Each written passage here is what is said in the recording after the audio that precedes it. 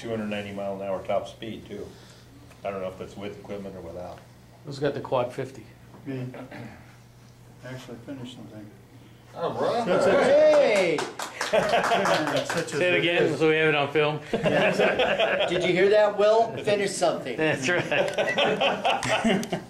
So anyway, I went together pretty good, but I tried like everybody throws it together and then they paint it, and it's like, I haven't had time to practice with the $200 air gun, so I did it by hand. And Here. it's like, I'm never going to put it together and then paint it ever again. So what brand is this? It's a Tamiya, Oh, Tamiya? 35th scale, I think. And that's about it for me. It's just, it was okay, it was fun. That's all that matters. As long as you enjoyed it. Right, Mark? Yep. And decals were a pain. Especially, I didn't even place the stars where it said to because all the